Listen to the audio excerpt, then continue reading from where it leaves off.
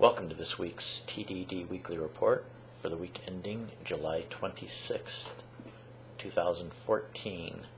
This first one is from Wired.com. It's entitled, "The App I Used to Break Into My Neighbor's Home." I was not even aware of this, but I guess there are two applications. One's called KeyMe, and this guy actually, just as a test, with his neighbor's permission, was able to copy his neighbor's keys just by taking a picture of it. I guess this application you can put on your smartphone. I don't know if it's available to both smartphones or not, and it's happening on the East Coast right now. I guess this is not in the whole United States yet, but this is the East Coast, where you can take a photograph of a key with your smartphone and then have them make a duplicate and have it ready at a little kiosk you can go. And there's been some concern about this because as people have posted pictures on Facebook and places like that, and even in news stories where they've posted pictures with close-ups of keys now, people are kind of concerned that people will start duplicating keys that way. And according to this reporter too, he didn't even follow the exact guidelines of the way you submit the photo. It's supposed to be like on a plain background, and it's not supposed to be attached to a key ring or anything like that, or they won't take it. Evidently he violated all those policies and was still able to duplicate his neighbor's key and use it to open the lock. Now, he did this totally with permission of his neighbor, and the KeyMe company says themselves that, well, it will actually get back if you would use the application in the wrong way to get into somebody's apartment or something. It would come back on you because we do have your credit card information and stuff like that, which is a fairly decent point, but I don't know. I still think this is going to create a little bit more hassle than it's worth, especially I had no idea that the resolution of photographs was enough to be able to duplicate a key, but if you get a chance, read this article about this. I mean, the convenience you pay for being able to duplicate the keys kind of puts you in a little bit more danger of your keys easily being copied. I mean, we may have to end up doing like some people are doing with their cell phones or passports, where they're putting them in a foil-lined case. You may have to actually, instead of carrying your keys on a key ring in case they're accidentally photographed, you may have to actually start carrying them in an enclosed pouch or something like that.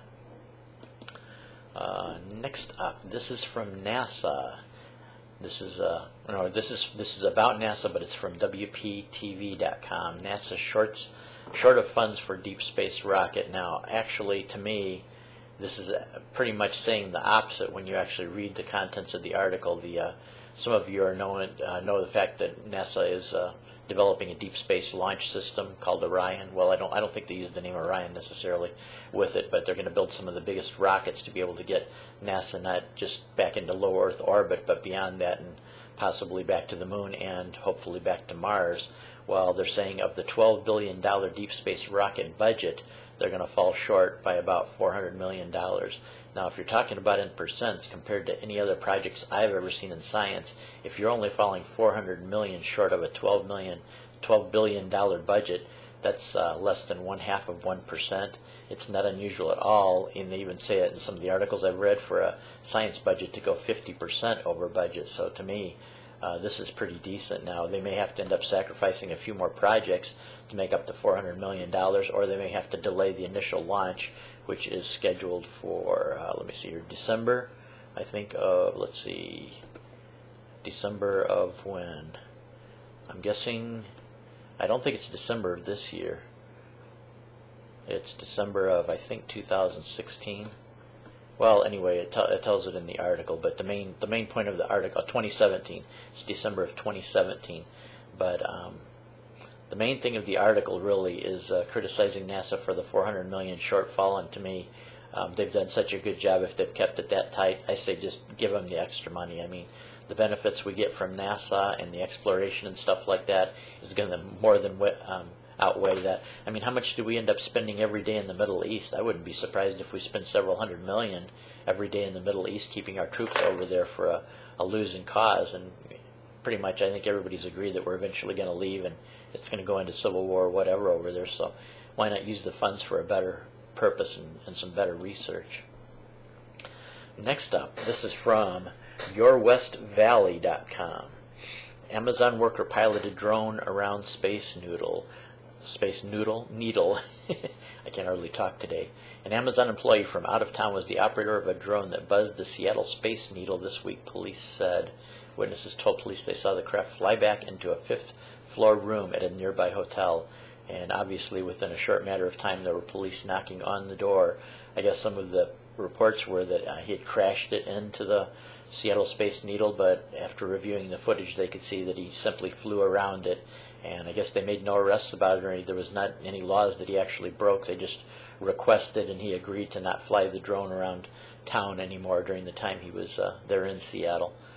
But yeah, interesting. Now the FAA says that hobbyists and model aircraft, people can fly it for non-commercial use, but any kind of commercial use is not acceptable. Amazon is asking for an exception because, as I've talked about before, Amazon wants to in the future possibly use drones for delivering packages to customers' houses. I still don't see a practical way that they're going to be doing that, but yeah, they're asking for an exemption to the rules. So things will probably be changing in the future if you do fly drones. This is from the register.co.uk. Bose says Beats are being sued in a patent battle. Bose is actually taking them to court for 5 different patents that they say Bose has stolen from, that Dr. Beats Dre has stolen from Bose as far as their noise canceling part of the headphones. I was wondering when suits like that are coming too, because I noticed more and more people are releasing noise canceling headphones, and you are in danger because Bose is the first one that came out with it, and they probably own the majority of the patents. You're always in danger of a lawsuit from them. I mean, typically, I am not for people suing other people as much as they do. I mean, companies tend to just, anytime they think there's any competition, sue people out of existence. But yeah, if you out and out copied Bose's patents while they're still enforced, then I guess you get what you get.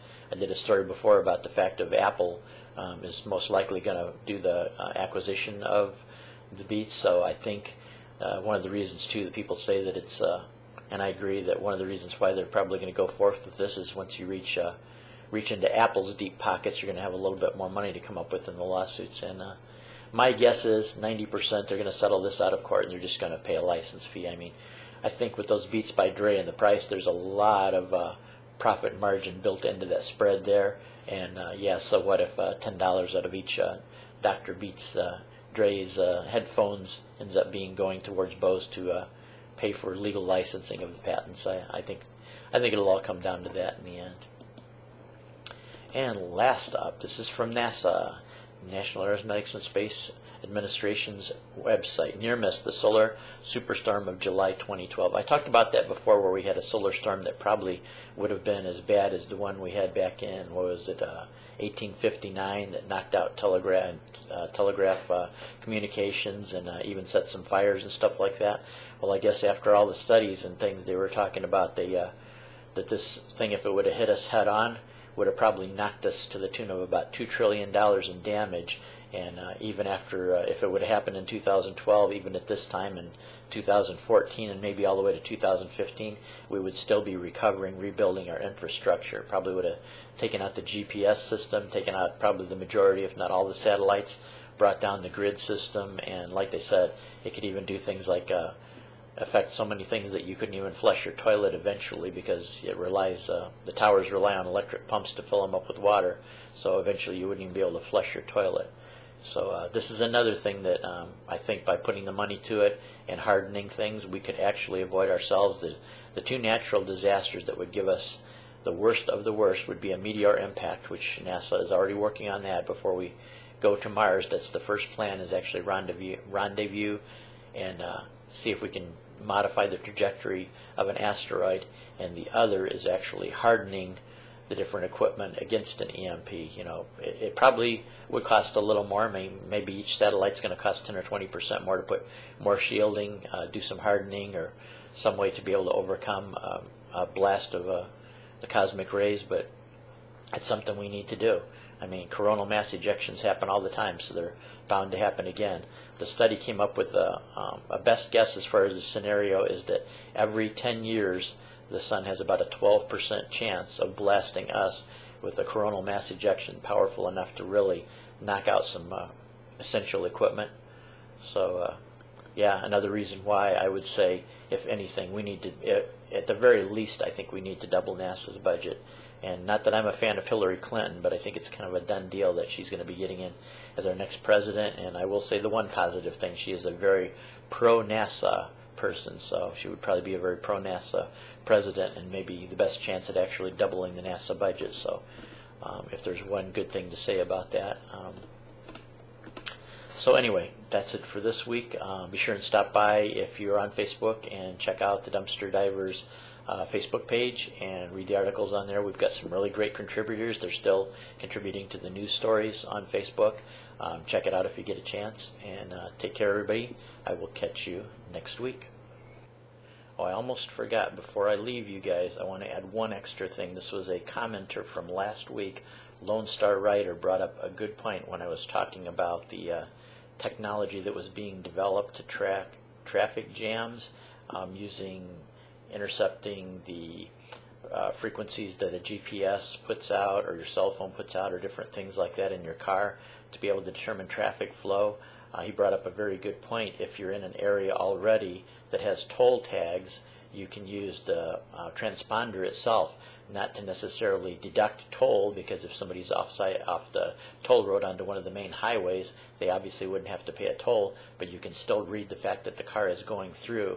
And like in the Chicagoland area, I would say you could probably use this for the top 1/3 of the northern part of the state of Illinois. So many people have those that if you have enough people with those toll tags, you can just register them and how far they go just by having two different devices along a stretch of road and use them for traffic control that way. So thank you very much, Lone Star Writer, for your one comment about last week's report and another technology that's already in place that would probably be practical and at least in certain areas possibly more cheaper than the technology I talked about. So thanks a lot, everybody. Catch you next week.